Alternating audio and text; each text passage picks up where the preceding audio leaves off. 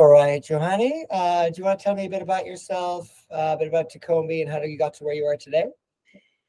Yeah, sure thing, Alex.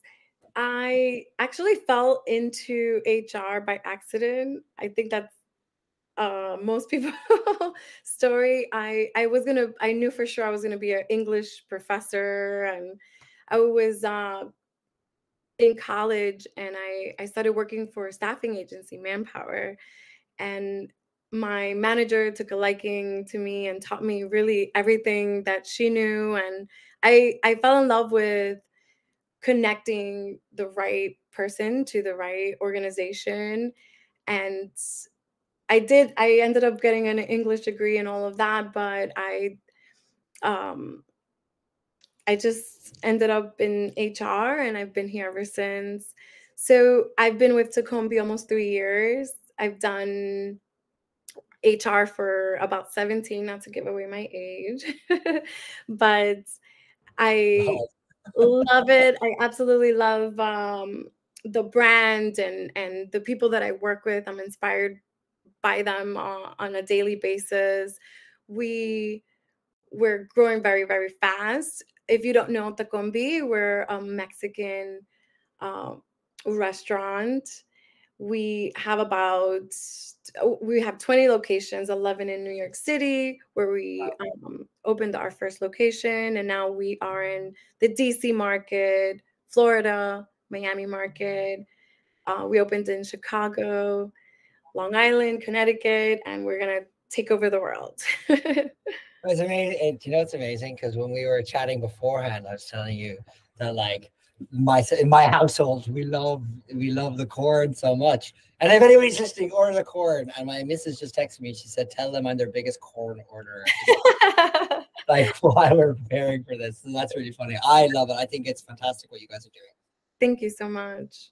And like, I guess like, like kind of stepping out of that, like you're growing so quickly, you know what I mean? Like, which presents probably enormous opportunities, obviously for you, but like enormous challenges. Like for you in your role, what do you think are the three kind of biggest challenges for you as you grow so rapidly?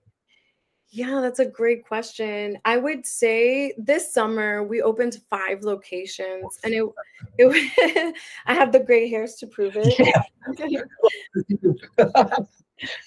But it, being in our infancy, really still, um, the challenge for me and my team, I would say, was acquiring great people, um, having back-to-back locations open in different states, and really prioritizing, and um, that to me, that was the most challenging thing for this summer with acquiring.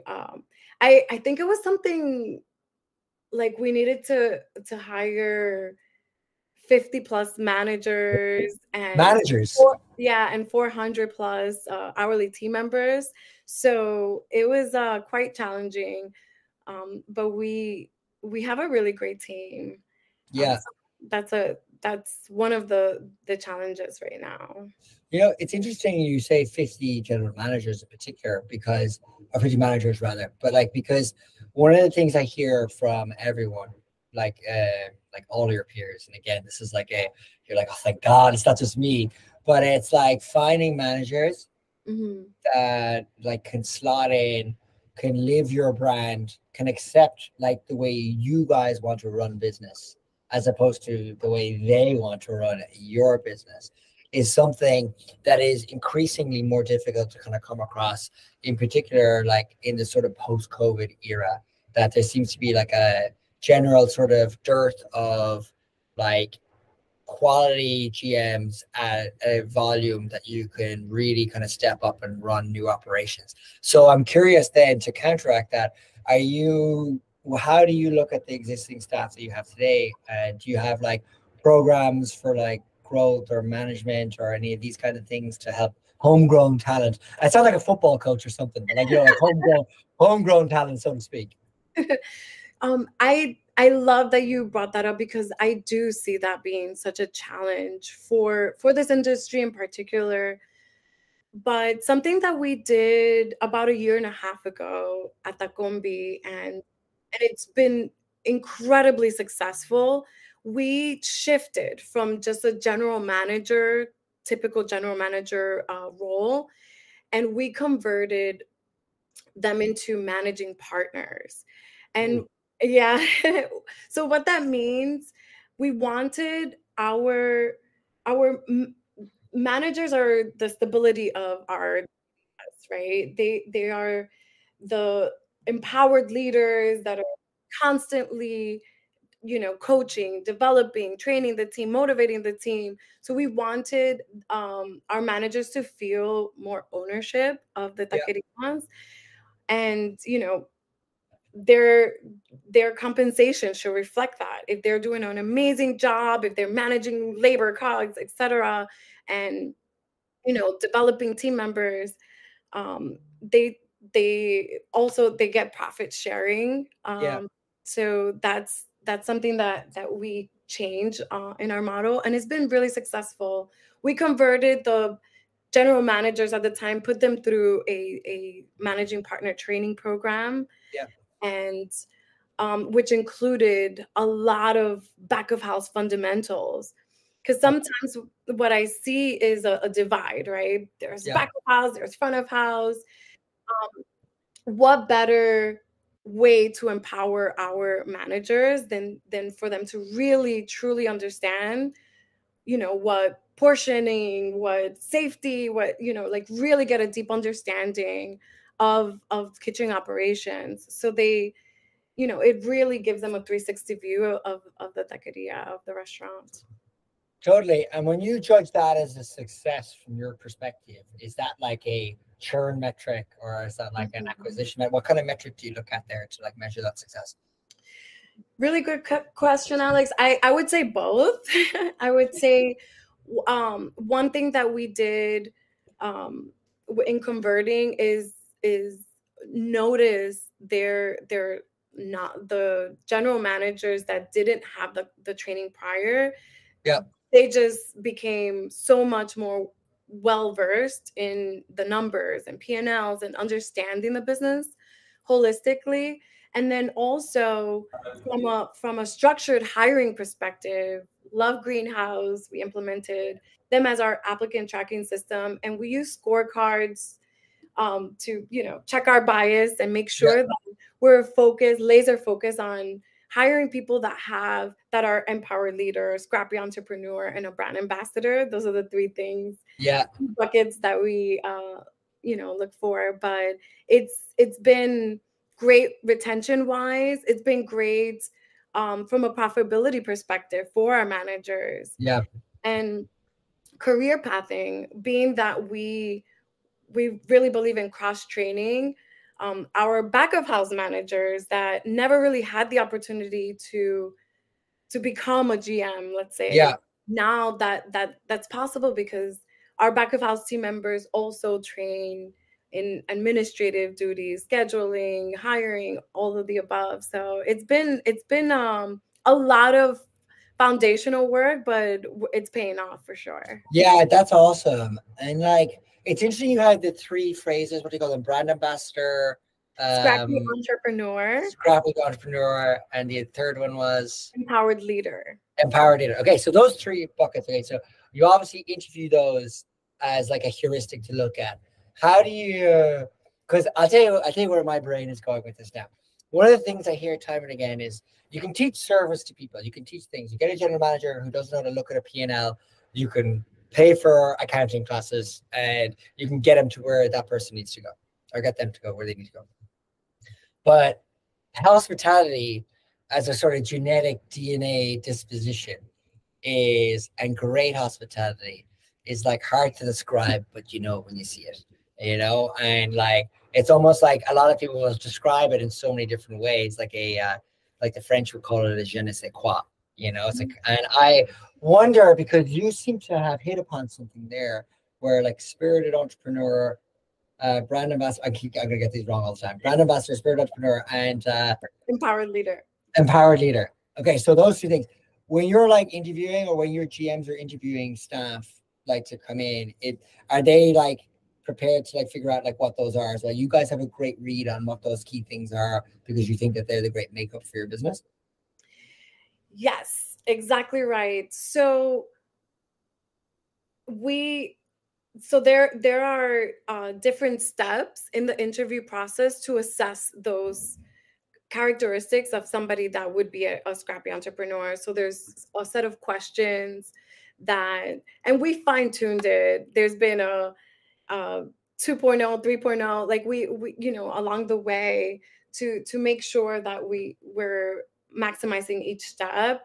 But essentially, um, some of it is behavioral based questions, right? Some of it is a written assessment that Yeah, just what would you do? The lights are out, the yeah, storm, what would you do just to understand somebody's thought process?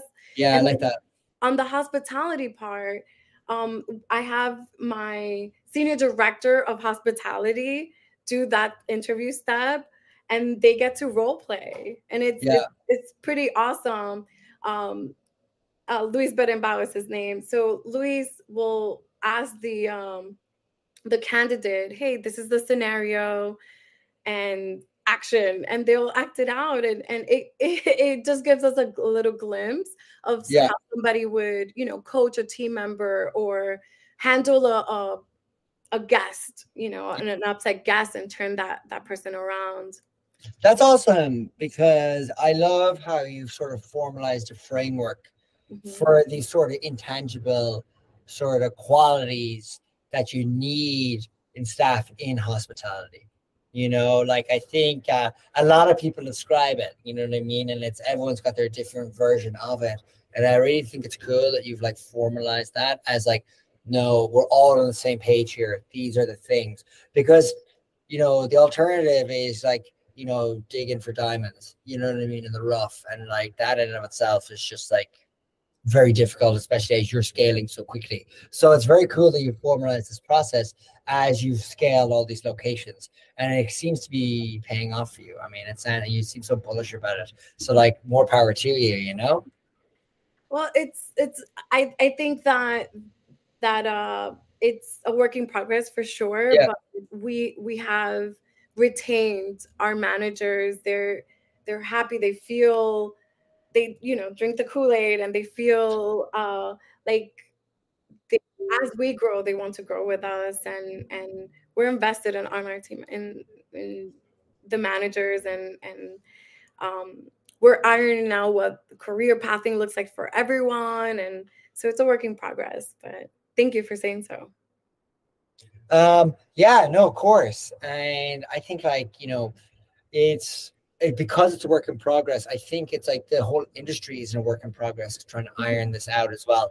I think like, and it's amazing for the employees. I think like it's like, when I think about like alternative, like the previous histories of like working in kitchens, for example, they seem to have been very stressful. Sort of Anthony Bourdain, or even more modern like TV shows like The Bear, give an impression that it's like some crazy sort of like environment to be in. And I mean, those environments do exist, but I don't think that they're the kinds of environments that like can help businesses thrive, grow, and move into scale, if that makes sense. And so it's amazing to hear all these programs that like quite clearly separate good from great in terms of like growth companies. Like when I have people on this podcast, people talk about training all the time as an absolute imperative for their staff, because it is now a key benefit for keeping staff in the first instance, you know? And like when I think about that, then like you're hiring across a whole range of different type of people now as well. Different backgrounds, different ages. In particular, everyone always wants to talk about like say Gen Z and the difference of having them in the workplace versus say like your boomers in the kitchen, or whatever else. And I'm curious your take on like bringing in this new influx of sort of younger workers that are post COVID, that are more incredibly digitally native versus like say everybody else. Is there like do you guys give special thought treatment to like how you bring in Gen Z into the workplace? That's very interesting. It is true. We have four generations, and it's but the part of structured hiring that I love the most is that it really allows us to check our bias, right? Because for me, uh, I I mean, just transparently speaking, people say, oh, this generation is lazy, or this generation Yeah, is better, or, I really don't, I don't feed into that, yeah, if you will, because I'm laser focused on, these are the things, and these are the questions, and we're consistent across the board. And even afterwards, we do a roundup where we have a few candidates in the process, and I partner with either operations or whoever, and we discuss, what are the strengths, and I don't think that ever comes up that it's oh, young, older, I really don't think that we look at it that way. Um, it's about culture fit. It's about, the hunger, the drive, the ability, and the desire. So I don't know if that was no, that. it's true. I mean, it's interesting. I think, in the sense that, like, again, everyone has an opinion on it, and different Correct. companies have different opinions on it. So I'm always curious to hear people's kind of take on it, because, like, most, like, lots of, hourly workers are like, well, kind of, if you're younger, because it's like a lot of first time jobs, Yeah. it's a lot of people in college, or like, like in finding their feet in life, so to speak, and so it's interesting. I always think, like, as a kind of probing question, so to speak, to see Yeah, like no, what I that. I we do actually have internship programs, summer youth employment interns that we partner with, and I think it's phenomenal. I've done some like resume and interview coaching for generation coming into the workforce, and Yeah, I personally think that I've been very impressed. And the every summer where we do summer youth employment program, and we have about 40 interns in our kitchens, and in, all around our dining room, learning to host and packing, and learning how to be a taquero or prep. yeah, They're just eager to learn, and a lot of them, um, I'd say, from every wave that we've done, we have a hand full of interns that do join us and yeah. stay on, and grow with us. So I I don't have a negative. I don't view it that way. I think that you provide the right environment, the right Yeah. training, and people can definitely take off and fly. Okay, so you're providing the training, you're providing the right environment. What kind of trends, like workplace trends, are you seeing change? And it might not necessarily be like Gen Z specific, but I guess, like, over the last 3 years, say you've been at Tacombi, or almost 3 years, um, where it's changed. Hospitality has gone through its sort of revolution, not evolution.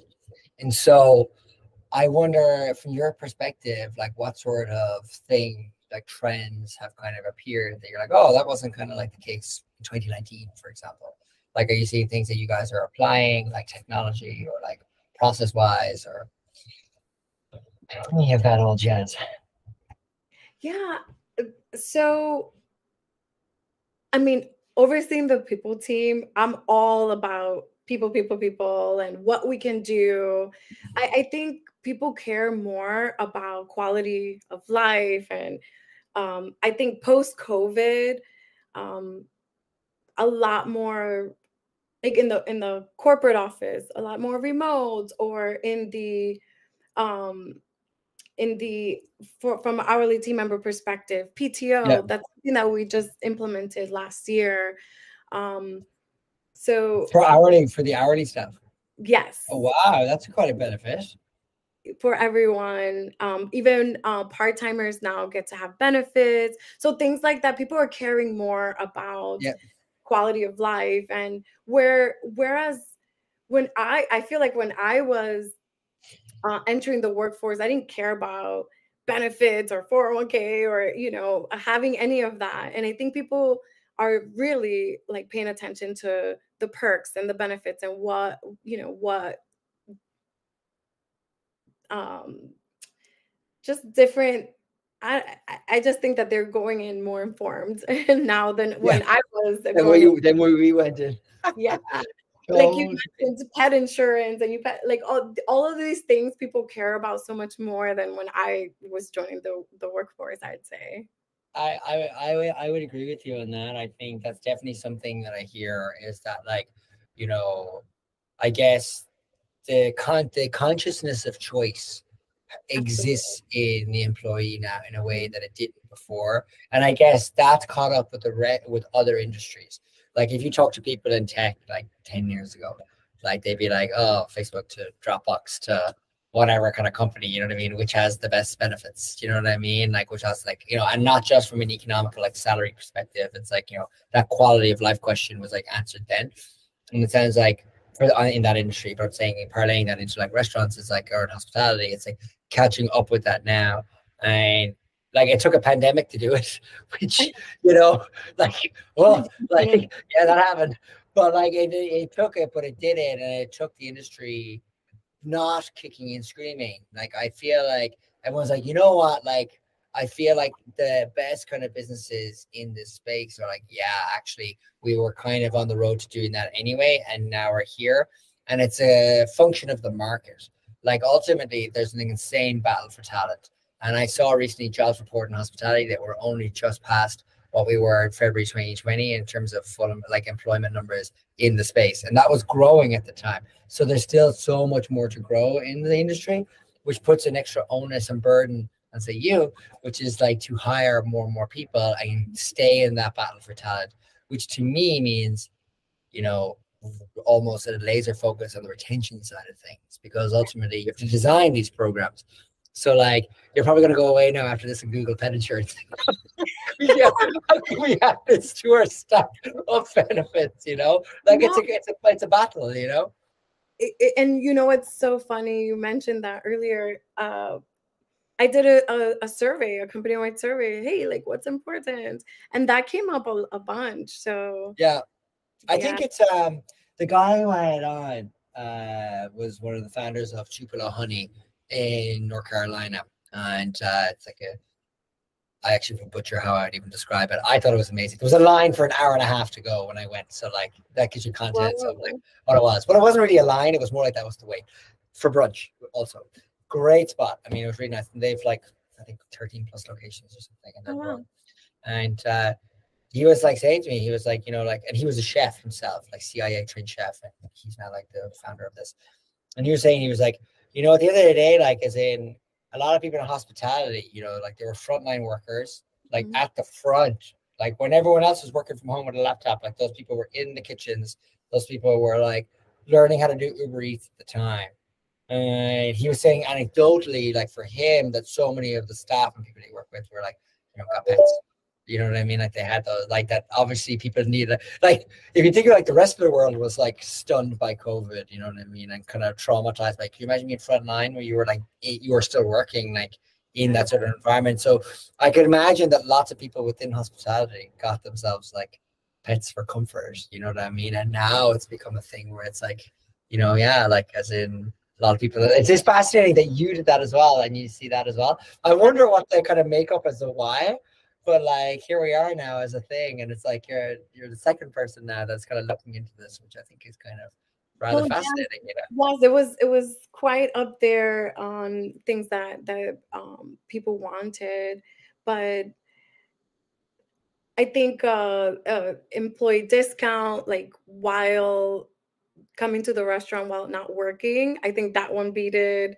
So it's 50% company wide, regardless of. So I think that one beat it, but we're actively looking into it because Yeah. I don't have pets, but Oh, I do. yeah I there I might turn the corner very soon. Yeah, well, if like, yeah, I mean, I can tell you where to get one if you need one. Oh yes, please, that would be Rescues, amazing. mine's a rescue, or I should say ours is a rescue. Yeah. But yeah, always a shout out to the missus. But yeah, so I mean, I think like the consciousness of like the benefits, though, the consciousness of like Mhm. that like employees are worth more. I think COVID as an experience for the hospitality industry showed the people who work in it that they're way more valuable then I think the entire industry was kind of taking that for granted slightly, you know. And I think that has empowered them to kind of be a bit more forthright about like working conditions, flexible work schedules. Like you'd be surprised like how many like inflexible work schedules I still hear. Like people like are still talking about more and more flexible work schedules as a thing. Whereas like you think like post COVID that would be that's what we sorted like immediately. You know what I mean? Like as in to be able to help people with this quality of life question. And I think, you know, it's great to see, it's great to hear that you're able to like grow so quickly and provide these kinds of benefits. You know what I mean? Because it's all like, I don't want to say competing priorities, but it's also like, you know, there's so many initiatives going on to try and grow the business as fast as possible because you're presumably also responsible for like I was going to say NSO, like the new store openings, you know, in terms of like hiring that, like we said, like what, 50 managers and what's the other number that you'd mentioned earlier in the call. So like you have an enormous hiring challenge ahead of you as well, which is going to be a huge priority for you as well, let alone the retention side of things, which is like designing the programs to help people grow and evolve. So very busy, Johanny, very, very busy. One thing I'll say that I absolutely love that we did because we're based out of New York, and uh, for example, there's some states where we operate in that don't have sick time, you know, available. We observe it company wide, regardless. We honor New York 56 hours, where we're in different states where we operate, there's none. Or for example, paid maternity leave and things like Yeah. that. We, you know, we honor PFL, we honor, and I think that it makes a statement. And when I go to conduct orientation and I'm, you know, getting all the new team members excited about, hey, these are benefits presentation. People like want to fall off their chair. They're just like, I cannot believe I have PTO, or, you know, I can take time off if I, you know, have a child, or yeah. So it's such a pleasure to see that, and we hope to do that everywhere where we continue to grow and expand as we scale. And then the other side of it is we also have a huge tortilla factory for Vista Hermosa. Oh, Um, wow. I didn't sales realize that you guys had a factory as well. Yes.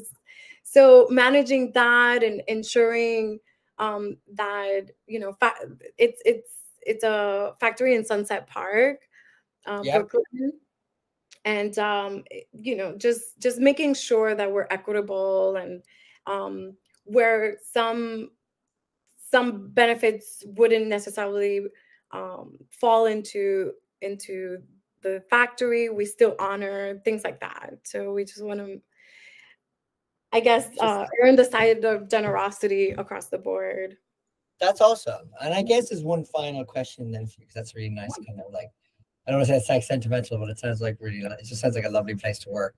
But if you were to give one bit of advice to somebody listening this far into the podcast, so if somebody listens this far, that means they've been very interested. But if they hear this, what would be the one thing that you would, what's the one piece of advice you'd give? Open-ended question. Open-ended question. I'm a firm believer on investing in people, uh, um, and training them so that they can leave, but creating an environment that they won't want to, because they're, you know, thriving and fulfilled and growing and inspired. I just, where hospitality is a people, we're a people business, and Yeah. you have to, I know sometimes you don't necessarily want to invest because of financial constraints, or but it's worth it. It's worth it. um, if your team is happy and thriving, then your guests will feel it, and the bottom line will feel it, and you know, that's my bit of advice. And then also, on the same breath, diversity, equity, and inclusion is not just the right thing to do, it's a smart thing to do. So that's my tidbit. I enjoy that, and I mean, we probably could have probed that entire. We could come back and do this again. We could probably organize a panel. I could get some peers of you to even discuss that. Yeah, that's That's a whole topic that I am very fascinated about, like getting experts in talking about it, because I think, we need to fill up positive oxygen about that topic, because I think like in the news it's a bit kind of annoying, and I think like to your point, that has tons and tons of value, and it's just the normal right thing to do, as opposed to like a program to whatever, you know what I mean? So actually I'll follow up with you on that separately.